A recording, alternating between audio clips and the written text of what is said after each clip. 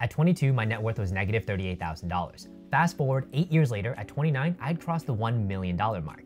These are the 5 lessons that I learned that definitely could have helped me get there sooner. Lesson 1.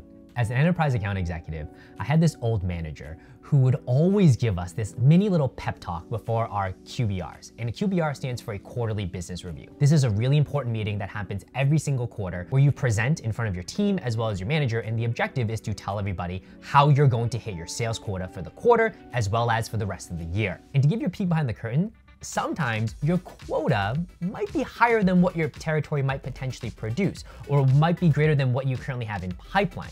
Regardless though, you absolutely cannot go out there and tell everyone that. And so this sales manager would always be sure to remind us. And the way he did it, I'll never forget. He'd have his little kickoff speech, he'd wrap up the past quarter or the past year, and then he would say something to the effect of, guys, some of you have dog accounts, but that's why we hired you. Get up there and dare to dream. And if the number you put up there does not scare you, you need to dream bigger. And I'll be lying to you if during those meetings I wasn't a little bit nervous, because here I am with the $2 million number. I see my territory can produce realistically 1.5, 1.8, but I've got to go up there and tell them how I'm going to hit a $2.5 or $3 million potential. But now I look back on it and it taught me a really powerful lesson. And that is the fact that you got to set goals, but you have to set goals that push you out of your comfort zone. Because by putting out there that I've got a potential to hit 2.5 or 3 million, whether I believe it or not, it's out there. It forces me then to back into it. It forces me to look at potential opportunities of there's an upsell here, there's a cross sell here. How am I going to go and deliver against the $2.5, $3 million goal I set? And if I fall short, then I'm at least going to hit my quota. Versus being comfortable and saying, realistically, I don't know if I'm gonna do it.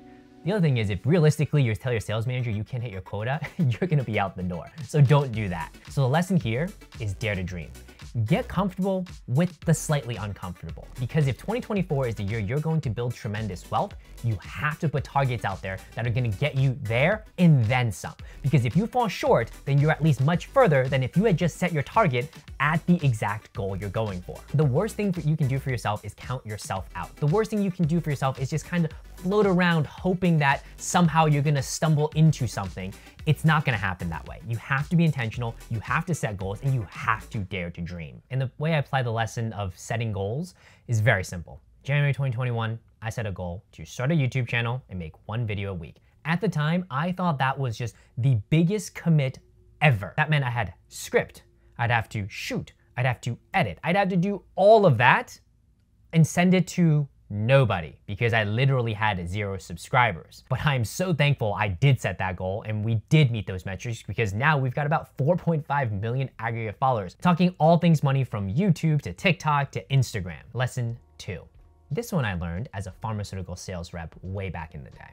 I still remember I must have been 2-3 months on the job. The way a pharmaceutical sales rep makes money is they sell drugs, legally of course. And the way you do that is you talk to doctors, NPs, PAs, people who can prescribe the drugs. And the way you talk to them is either you wait in the hallway from when they go from one patient room to another and you have maybe 20-30 seconds, or you sign up to cater an office lunch. And lunch and learns are pretty difficult to come by because most offices are gonna cater 1 or 2 lunches a week and that's it. So they'll book out 12 months in advance.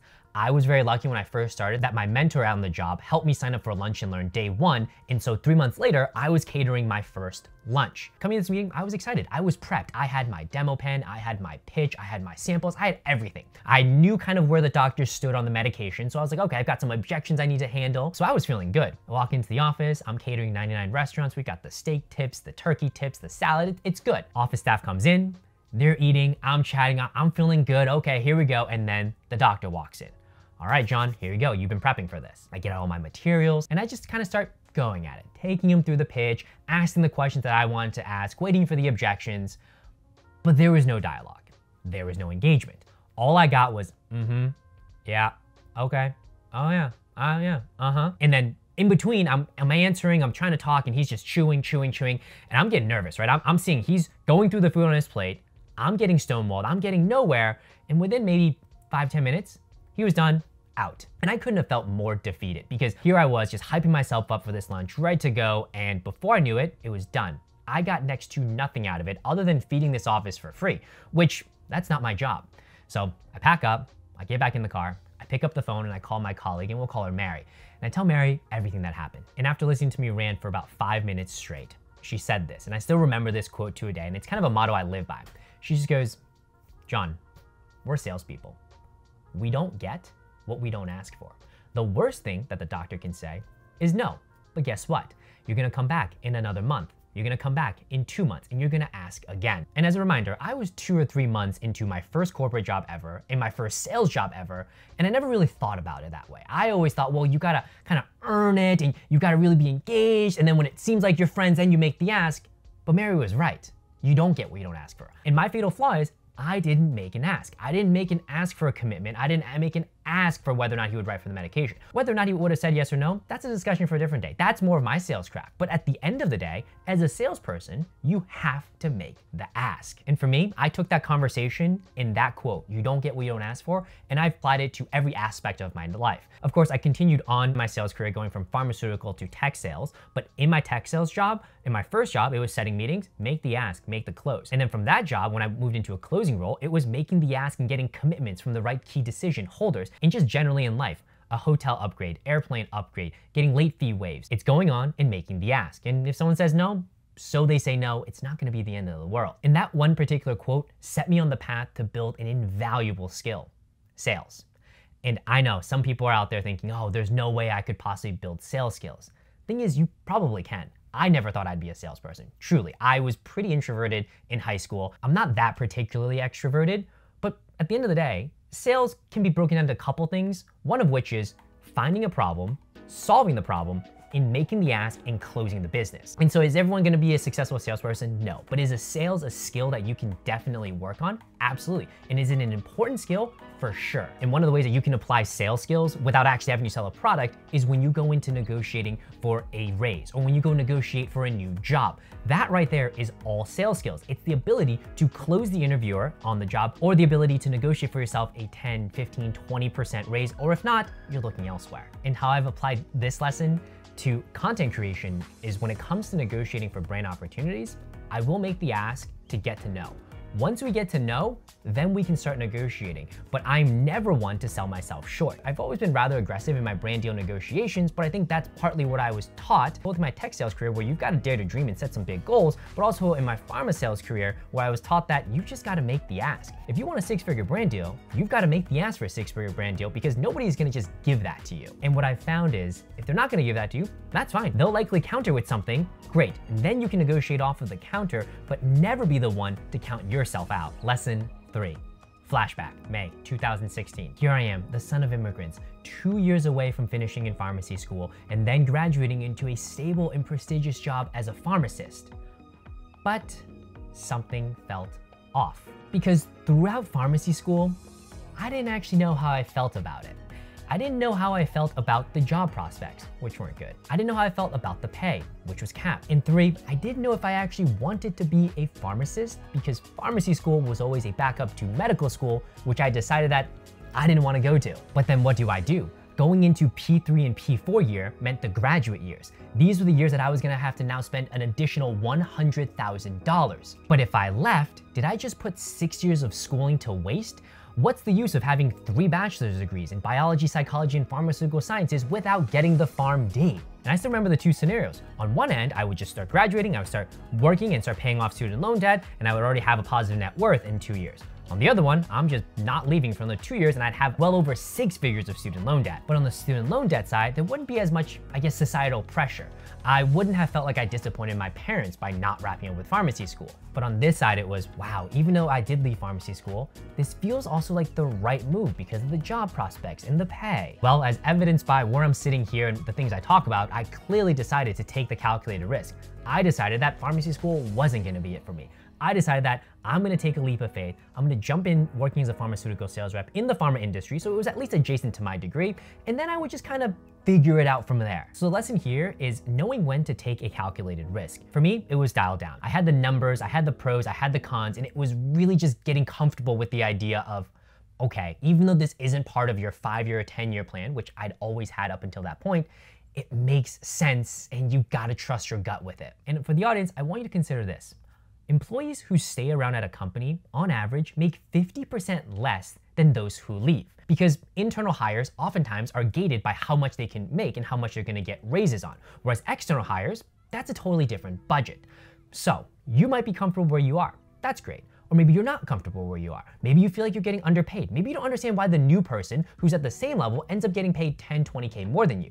Well, that largely has to do with the fact that you probably have just stuck around too much. And sometimes it might make sense to make the jump, and guess what? You can always boomerang and come back to your company. And that very much is a play at larger companies where you've gotten to a point where you feel like you're not getting the raises you deserve. So then you go to a competitor or an adjacent field, whatever it may be. And after 3 or 4 years, you come back again and you are much higher than had you stuck around for the same amount of period. Though I want to put a big caveat on that, and that is, I'm not saying you should just be willy-nilly jumping from job to job to job hoping for more pay. Be calculated with the risk you're taking. Have somewhat of an idea of what maybe 3, 4, 5 years might shape out to be if you were to make this jump to whether it be a competitor, whether it's an adjacent field, a different team, versus just thinking, okay, John says that you should be jumping from job to job to job. Because if you end up just doing that, you might not end up that much further ahead than you might otherwise think. Lesson 4, and we're gonna get some audience participation.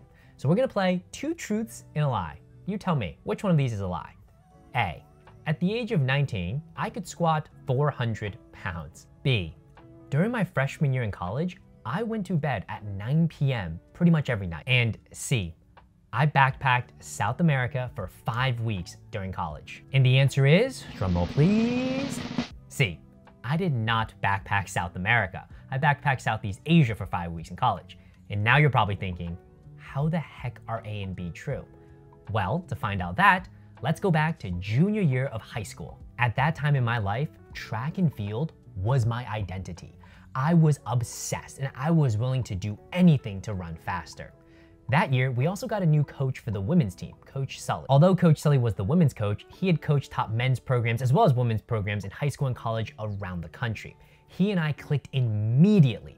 His philosophy of maximum rest, maximum output was music to my ears as a sprinter. And so naturally, when he suggested a lifting program that he had trained the Canadian national team with, I was all in. The only catch was it was incredibly regimented and you had to follow it to a T. I'm talking you had to take between 4 to 5 minute rests between each workout set, and every workout you had to increase weights by 5%. And just to give you an example, I'll throw up what exactly the workout looks like. So you would apply it to a bench press or a squat. You take a 1 rep max and you would do 80% of that for your first workout at 6 sets, 2 reps. And in between each set, you're resting between 4 to 5 minutes. And then you would rest 2 full days, and on the 3rd day, you come in and do 6 sets of 3 reps at 80%. Then you go 6-4, 6-5, 6-6 at 80% of that 1 rep max. And then you would go down. You'd go 5 reps, 5 sets, 85%. 4-4, 90, 3-3, 95, and 2 reps, 2 sets at 100%, which was your previous max. And then you would come in and do 1 set, 1 rep at 105%. That was a workout. If you failed to achieve any of these workouts, you'd have to go back and start over again. So at the beginning of junior year of high school, I had a 1 rep max on the squat. I still remember it was 145 plate on each side and 125 plate on each side, which is a total of 185 pounds. My thinking was, if I can squat more, I can run faster. And I committed to this workout. I never missed a workout. If the gym was closed, I tried to find a friend's house who had a squat rack that I could go at. And so from junior year to the end of freshman year of college, I did this workout religiously. And it was at the end of freshman year that I did a 1 rep max test of my squat at 400 pounds. Looking back on it now, that was insane. I weighed 150 pounds at most. I was 19 years old. I was outlifting people who were significantly bigger than me. I was squatting twice my body weight. But if I think about it, it made a lot of sense. I went in there every single day, committed to this workout, and I would just keep at it. Whereas other people would come in, they'd do their squats, they'd do their lifts, but it wasn't really a thing that they were tracking. They just kind of went through the motions of it. And so whether or not they pushed themselves, I have no idea. But this workout forced me to push myself every 10 weeks. That's kind of how long it took to go through. Every 10 weeks, I had to put up 105% more. And if I didn't, I'd have to start all over again, which I did not want to do. The lesson here is that massive and outsized results are the output of just taking small incremental steps bit by bit, because those will eventually compound over time and all of a sudden you're on top of the mountain. But along the way, you might not be able to see it. Along the way, as I'm drudging through these 6x6 sets at 80%, spending 45 minutes just to do 1 lift, feels like I'm getting next to nowhere. But as I look back, when I tested for that 400-pound squat, that's insane. But it was all attributed to a workout that forced me to get 5% better every time. And there's a twofold takeaway. The first is the consistency. It's the consistency of going in and dedicating and focusing on hitting an achievable goal. But the second thing is recognizing that it will take time. It's not gonna happen tomorrow. It's not gonna happen next year. It might take 5 years. It might take 10 years. But it's the dedication to getting there that's gonna get you much further than people who kind of just deviate and kind of see, oh, I'm not getting the results. I'm not rich yet, so therefore I'm done. Lesson 5. When I was a freshman at UConn, I thought I was gonna be a doctor. When I was junior at UConn, I was gonna go to pharmacy school. When I was in my second year of pharmacy school, I decided that I didn't want to be a pharmacist. When I was working in pharmaceutical sales, I realized I wasn't making enough money. When I was working in tech sales, I realized that I didn't actually want to work for the rest of my life. And when I started investing in real estate, I thought all I needed to do was buy 10 or 15 properties and my life would be set. The reason I give you this breakdown is I want you to see progress is very much not linear. 18-year-old me would be mind blown at what 31-year-old me is doing today. This is not part of the grand plan, but that's exactly the point in life.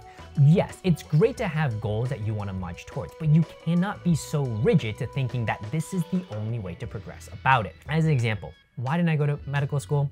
I thought I was just trying way too hard and it was just way too easy for other people. I want to make my life easy. Why didn't I become a pharmacist? I didn't think I was going to make enough money. Why didn't I commit to pharma sales? Well, I thought I could make more money in tech sales. And kind of the list goes on. And so in life, you got to be able to adapt and just realize this path going from here to here is not a straight shot.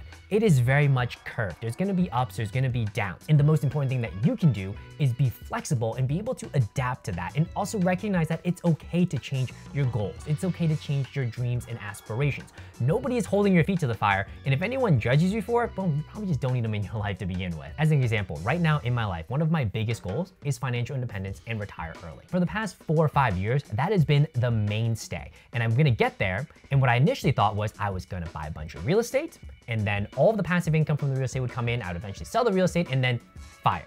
Well, what ended up happening was social media came into the picture. All of a sudden, I might not have to buy as much real estate. I can focus on the social media growth and the exact same thing, invest and retire early. When I get to early retirement, whether it's in 3 years, 5 years, 10 years, am I actually gonna like it?